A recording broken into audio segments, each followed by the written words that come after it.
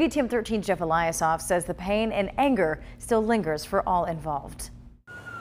It was indeed a split-second decision made on Thanksgiving night, a decision that left overarching questions for our entire community and especially people of color. Not only was Matic Bradford shot, but what if someone had ran in between that bullet? Was that the best course of action that could have been taken in that situation? And oftentimes what we see when a black or brown person is in the vicinity of one of those panic situations, it always results in our lives being taken. Community activist Onoyemi Williams wants to see all gun violence end, and she knows Emantic Bradford, or EJ, had a gun on him that night.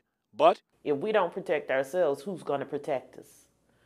Police, the history of the police interacting with the black community has always been that of a weapon against us, not a protection for us. Asked to comment on this unhappy anniversary, Hoover's mayor, police chief, and a number of city councilors declined to appear on camera, citing pending litigation. But Mayor Frank Brocato issued this statement, which reads in part, "Thanksgiving is a time for reflection. We continue to remember the family of Emantic E.J. Bradford Jr. and all those affected by this event. Going forward, we consistently seek ways to improve relationships among all people.